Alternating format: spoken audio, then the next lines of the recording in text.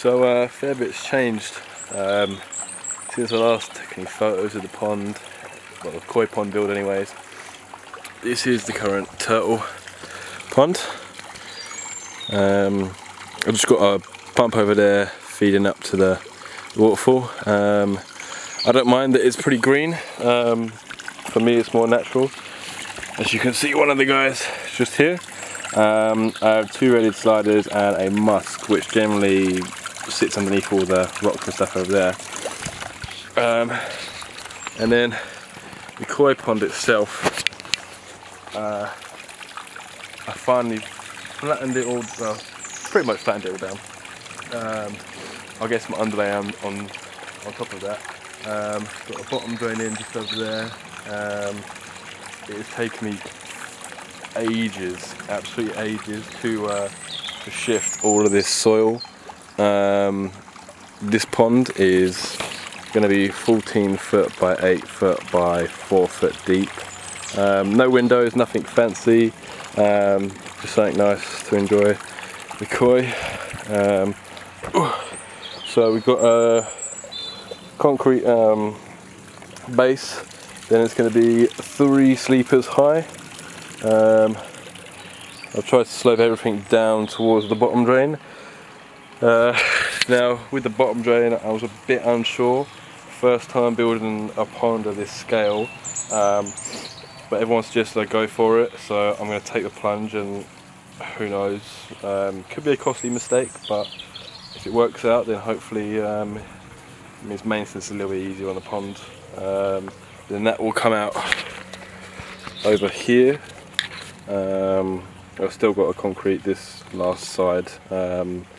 I know I should have done it all together, but I'm doing it DIY, so if it takes a little bit longer and isn't done as perfectly as everyone else building their ponds, then you know, just my way of doing it with the budget I have. I think I've done pretty well.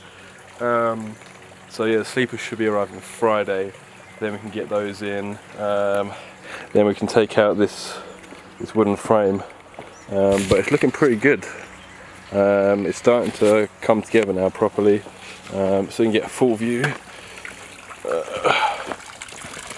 So turtle pond, nice easy. I'll redo this fence in here, and big old koi pond over here. This will eventually be decking area, but we will forget about that for now because I want to get the pond finished. Summer's creeping on now, and yeah, I'd like to sit out and enjoy the pond. I've got a few little koi just in sort of a swimming pool, just temporary. I've had them for a while. This is kind of an upgrade, big upgrade for their pond. And yeah, so hopefully on Friday sleepers will arrive. I need to order some timber screws, maybe some ratchet straps, not sure yet.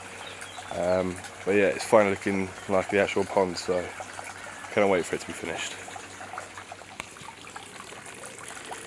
Bit more update on the koi pond. Sleepers finally arrived. Still got 2 more layers arriving on Thursday. It's Wednesday now, so tomorrow they'll be here. As you can see now, got the frame laid out. It's timber block screwed in. Got the carpet in there. I'll sort the carpet out properly later on when we get in towards the liner. Bottom drain is there. Had a bit of an error. First pond build, always going to come across an error. Here, these are not interlocked. Now usually when you build a sleeper pond you would overlock them, but due to the sizing of the frame, the concrete collar, I couldn't overlap them. Now I admit it was a bit of an afterthought.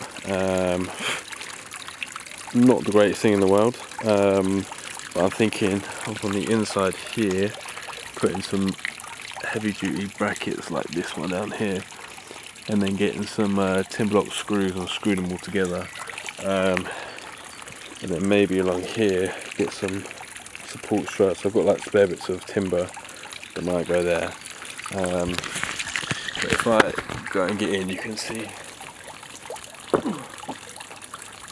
the fair old size pond now. 2 more layers should hopefully bring it up to top of the filter or thereabouts.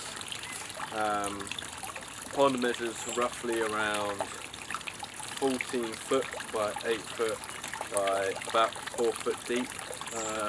Hopefully you can still see me, my head's not chopped off. As I say, the ends aren't interlocked, but hopefully we'll get some heavy duty brackets in there. I'm hoping the weight of the sleepers as well will hold them down. But we'll see what happens. I've got a local carpenter up the road, so he's going to kind of look, see if he can help strengthen it. But hopefully with the strong heavy duty L brackets and the weight of these sleepers, it should hold. Well, I'm hoping anyways. It'll be a bit crap if everything explodes, but touch wood, does not happen. As I say, the bottom drain is now in, so the carpet has been cut so that I can put the liner into that. So it's looking good. Not sure where I'm going to have the return. I was thinking possibly over here somewhere, although here's quite a nice place. If the seating area can go over there, then it'd be nice to have the water flowing this way. Future plans will be to have a backy shower here. We can cut this back, maybe have some arcs here, I don't know, maybe 2 kois and a backy shower so it frames it. But you know, we're not at that stage yet, so we'll just concentrate on getting the sleeper frame finished.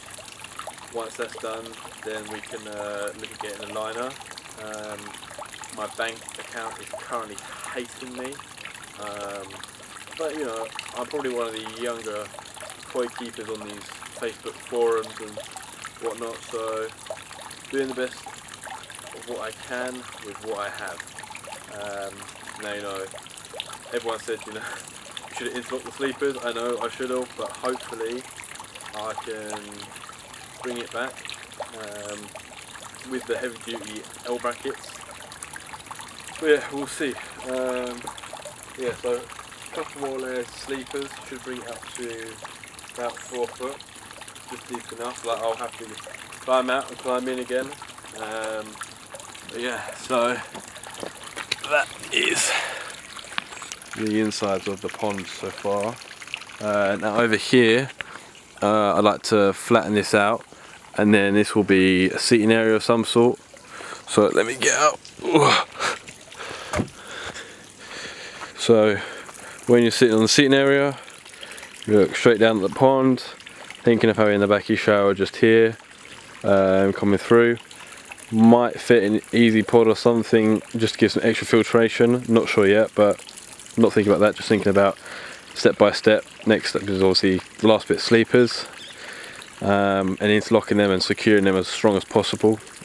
I'm going to use the CL2, I believe it is, 4-bay filter with a dry mounted pump.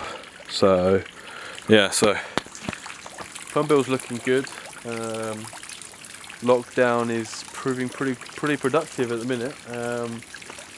But yeah, you know, some schoolboy errors, but you know, we can always get by with what we have, and any mistakes I make on this pond, hopefully I won't make on the next pond. So fingers crossed, but that's all for now.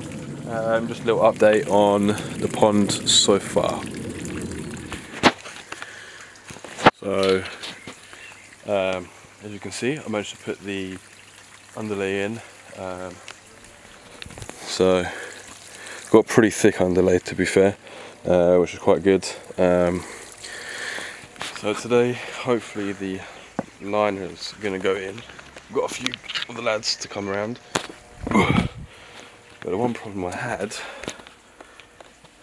oh, it's not too bad now, but this, when I opened it this morning, it was absolutely filled to the top with water, and you can see it's still dripping in. I'm hoping that today I can get the liner in, cut the hole in the bottom drain, and then at least the liner's in, so that when I come to actually seal the bottom drain, I'm hoping that, you know, apparently next week or the week after it's meant to get pretty hot, so then I'm guessing that most of the water will either drain away or it will dry up. But the turtle pond is more like a mud soup right now. Yeah, it's pretty everywhere, it's just full of mud and crap. But hopefully we can get the pond liner in today. And then probably the weekend, so Saturday, Sunday maybe, then I can get the bottom drain actually sealed in. But I'm sort of hoping a little bit that this rain, heat means that these sleepers are kind of locking themselves together. Everything seems to be pretty sturdy. So I know me kicking it's not much, but a little bit of a test. But yeah, we'll see how it goes. So I've got the boys coming over in a bit. Garden's looking pretty clear. That needs to be cleared out. Turtle pond's going to have a little picket fence going all the way around. And then here I'll probably plant these two areas. Probably plant them with some flowers or whatever. Here it's going to just get gravelled out. At the back here I might have a little house of some sort. But yeah, so hopefully today we can get the pond liner in, because it's currently sitting down there on the lawn. But it needs about 2-3 people, I'd say 3 or 4 people to lift it up, because it's pretty damn heavy. So yeah, hopefully we can get that done today. So the last time there was an update, the underlay was just put in. Now the boys did come over in the end, so thanks to Danny and Tom for coming and help, because it was a pretty heavy liner, to be fair. Never kind of bought anything this quality, usually go for the PVC, but this time went for the EPDM. First pond build, first proper koi pond build, so you know there's no point slacking on materials. Pond liner is now in and it's been filling up. Don't know how much you can see really with the camera. This white stuff is the air bubbles, because I don't have a dechlorinator, it's just coming straight out the tap. I spoke to a few people and they said, look, you can either, depends how fast you want to put the fish in, you can either use dechlorinator and kind of put them back straight in, or just let the pond run for a few days, which I'm going to do. And the bottom is flat, you know, you can't really see this that well because there's no polarizer on the lens. But the bottom drain is in. Folds, that will hopefully be pushed into the corners. And then over here I've just ordered a 4-inch gate valve and connector. So the idea will be I have the rubber boot going on like this, then I'll go to the 4-inch gate valve, and then another rubber boot to connect the valve to the filter. Now as you can see, or might be able to see down there, you can just see the water just coming up.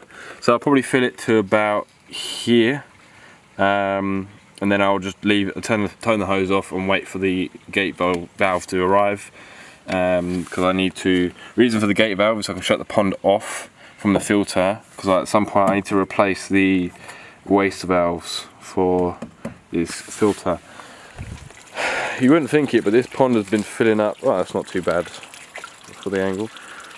This pond has been filling up since 8 AM this morning. Now I believe it's probably maybe something like 9:30, 10 o'clock in the evening. So it's been filling up for a long time.